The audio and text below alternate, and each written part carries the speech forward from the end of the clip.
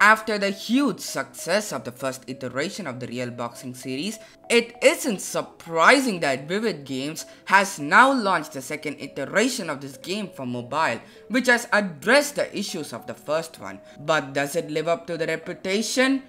I guess we'll have to find out. So hey, what's up guys, it's me Hari Lakshman here and this is my review on Real Boxing 2.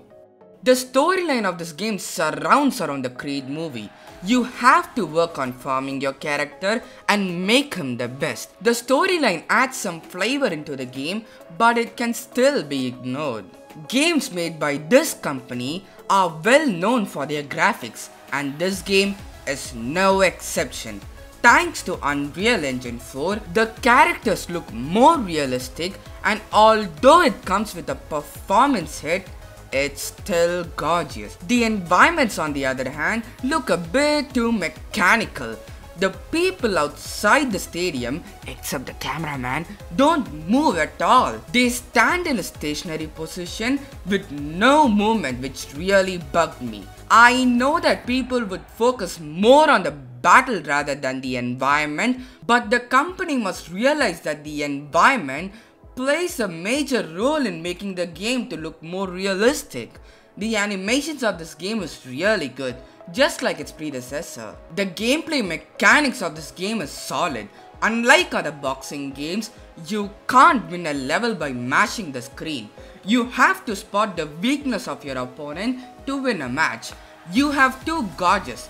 One is for your health and the other is for your stamina. If your stamina is too low, your punches won't be effective, resulting you to switch from offensive to defensive mode until it recharges. Timing is one of the key factors in this game. You have to attack your opponent when their guard drops to stand a chance. There are also mini games where you have to train your boxer's statistical pass. The inventory of this game isn't huge, but it's good enough for most of them. The soundtrack of this game is just okay. It's really good in some matches and it's not up to my expectations in others. The controls of this game is really intuitive.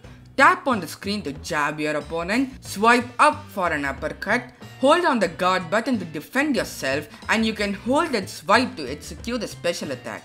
The controls can take some time to adjust to. In overall, this game is a solid package with very little problems. Since it's a free-to-play game, I can easily recommend it to anyone.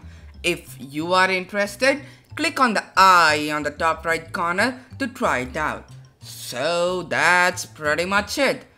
Thanks for watching.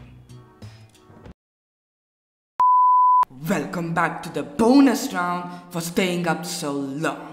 If you're planning on closing this window, just hold on for a minute. I think I have some reviews which you would like to watch. And please don't forget to give this video a like. And if you're so inclined, hit that subscribe button to make me happy. Anyways, have a nice day. Bye.